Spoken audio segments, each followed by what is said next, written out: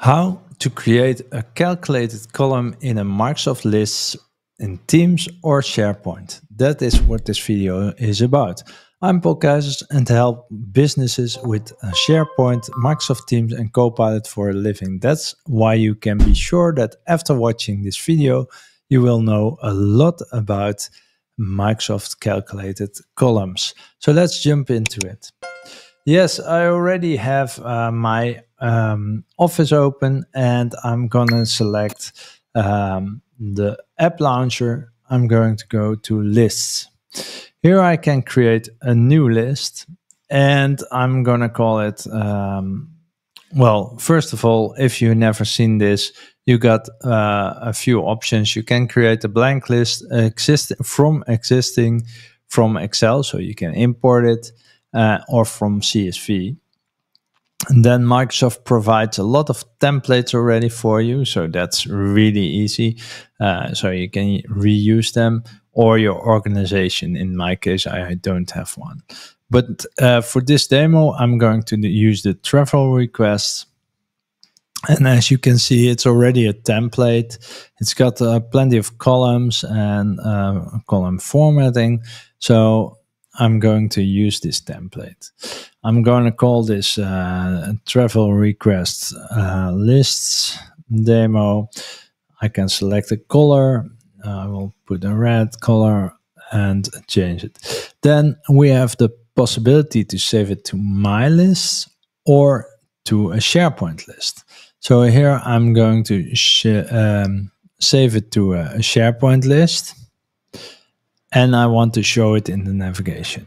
Then I click on create, and it will create the list for me. So here we are. We have our list available, and as you can see, we have everything in there which was there. So let's just start with the item. Add an item, demo list item, and the requester is Paul. Leisure. Location, we are going to select Lagos, Portugal. Travel date and end date, I'm just going to select some airline. Let's put that. The airfare, the hotel, let's go for Lagos Bay Plaza. And the cost of the hotel, and if it's approved. So this you can do with the flow. I'm not going to do that in this case.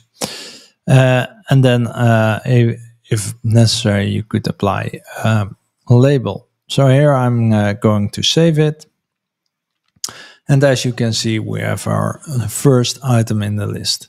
Now I want to add a calculated column. So here we go. I click on add, and as you can see, there's no calculated column in this one. So what I'm going to do, I'm going to click see all columns and click next.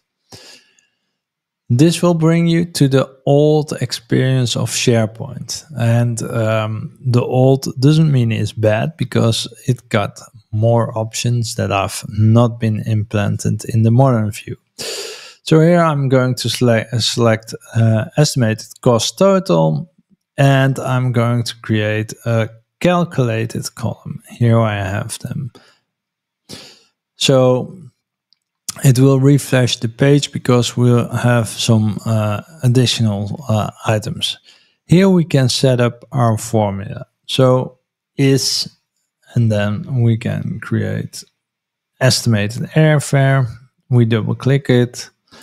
And we want to have the estimated hotel cost. So now we know exactly what cost it is. So here we go. I want to have it in a currency, and I want formatting on it, but this is a bit too difficult for me at this moment. So here we go. I'm going to click on OK. So let's see what happened. Yes, we have our new column at the end. So that's fine. We could move them along, but and the calculation is correct. So this is really cool. But now we want to format this column. So here we go. We click on the column. Then we go to column settings, format this column. And here we are. We can add, this is the default role. So it's default, it shows gray.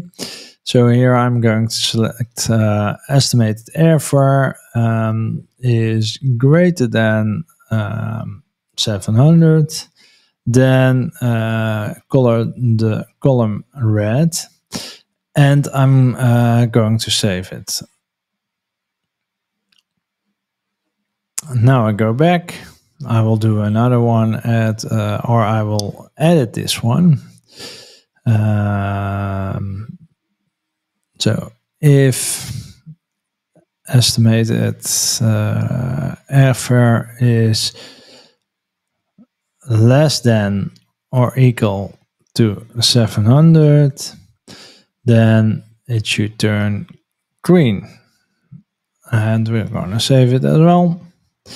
So this looks fine. I'm almost sure it looks the way I want it.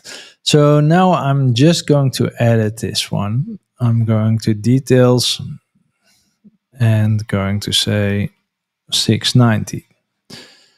Then I click out of here. Let's see what the formatting has done.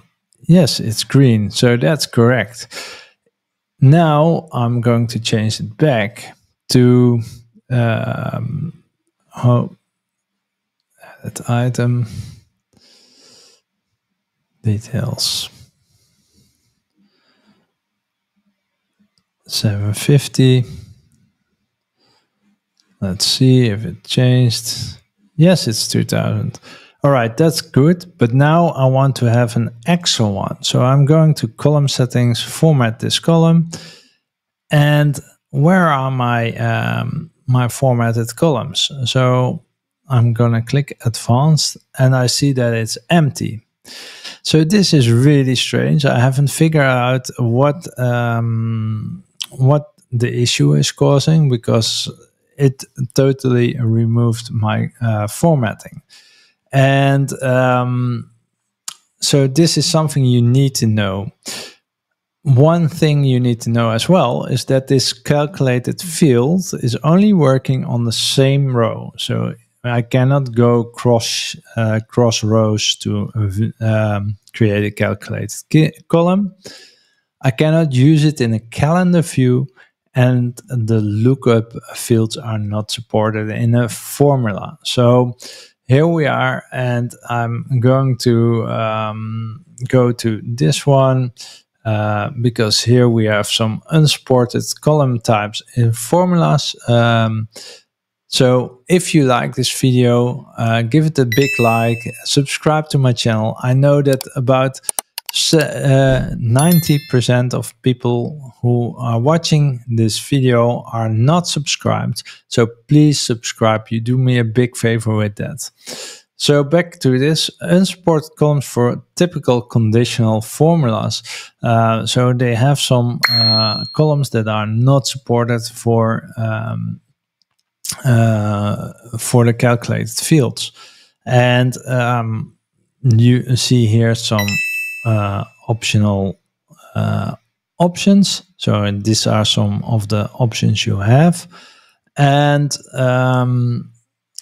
let's look at the examples, because here we also have some formulas. So conditional formatting. Here we can show I'm just doing one item, but as you can see, there are a lot of items that you could choose of. So basically, this is what I wanted to show you about the SharePoint lists and Microsoft list and Teams list. I'm really curious, have you worked with this? Let me know in the comments. If you want to know more about SharePoint, you can click on this next video and you will learn some more about SharePoint. Thanks for watching.